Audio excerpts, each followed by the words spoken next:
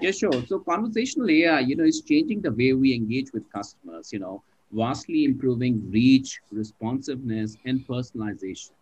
So business leaders are now leveraging these technologies broadly and widely to achieve remarkable gains in self-service, customer experience, and operational insights. So talking in particular about voice technology, from conversational AI standpoint, the use of voice technology has been on the rise for a while now.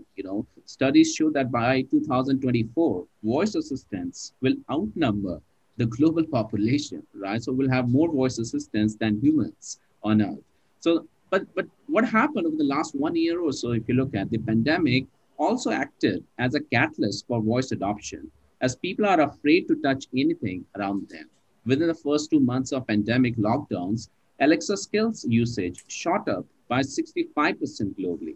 So soon consumers will expect to have a voice option at self-checkout counters, ATMs, automobiles, elevators, and anywhere else touch is currently needed. So tomorrow's consumers are already spending a lot of time with voice assistants.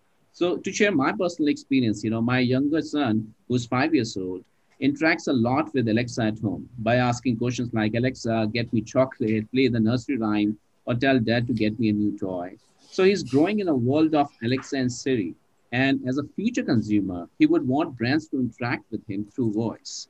So I think future generations will no doubt look back on the virus as a technology moment in human history when voice interfaces moved from gradual to sudden adoption and triggered a lifetime change in the way we live and work.